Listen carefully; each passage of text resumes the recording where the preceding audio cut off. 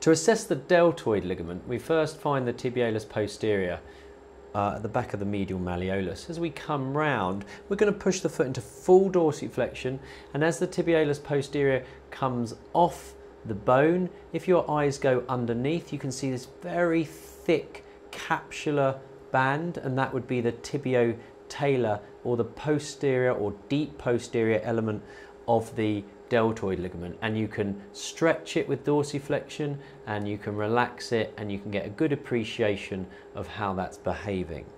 The middle band is the band of the tibia onto the calcaneum. So as we fishtail through, we can see the fibular pattern here from the medial malleolus, and it attaches on to the sustentaculum tali of the calcaneum, and this would be the subtalar joint. So again, you're looking for these bands, and you can stretch it with dorsiflexion there and some eversion. If we fishtail round the distal end of the probe, keeping the tibia in view, we should be able to find another band, which is the more anterior band, which we can see where it attaches from the tibia.